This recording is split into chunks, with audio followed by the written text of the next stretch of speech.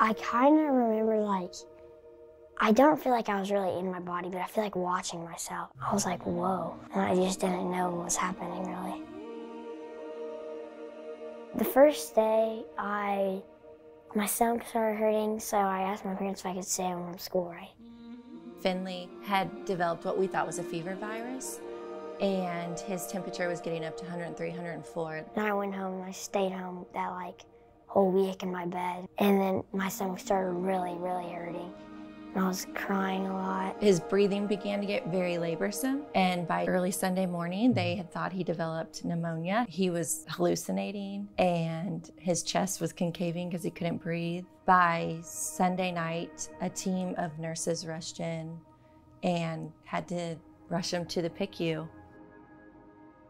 Everyone is just working together to help support these patients and families who are going through the worst day of their life. I feel like it was just yesterday. I remember Finn very clearly, a red-haired, beautiful boy.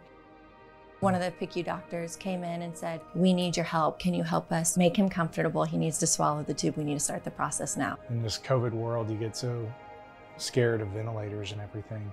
And that's kind of how we were feeling at that moment. And then I remember kind of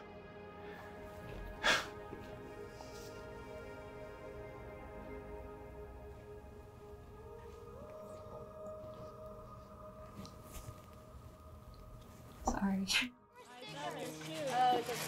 There's stickers Look, there's stickers everywhere. She said what he has is MISC. It's multiple inflammatory syndrome in children. I got tested for COVID. I had to get like my blood drawn, and then said I had like, what's it called? COVID?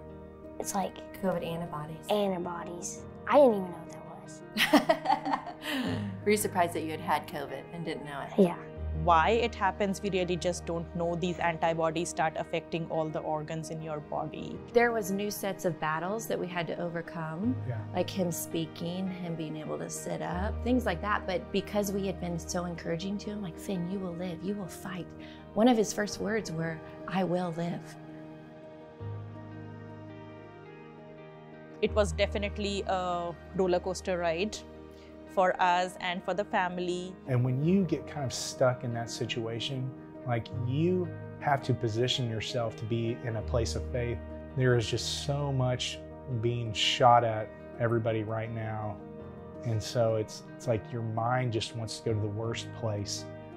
And you forget that there are people that have been trained for the worst case scenario. They know what they're doing. These are the situations where we need them as much as they need us. Like, we all need to be a tight group, and their faith in us, and if sometimes they believe in a higher power and miracles, like, that happens along with whatever we as human beings can do. He has such a positive mindset, and he is a fighter.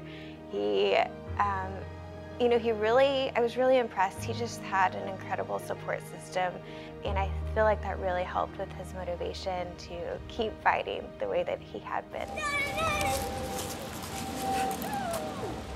We do know a little bit more about MISC 2 years now later from COVID than we did at that time, though honestly I don't think anybody can fully understand and why some children have it and some don't. We personally don't want to be defined by this moment in our life. We don't want our son to. You're not the kid who almost died, This is just part of our DNA is overcoming.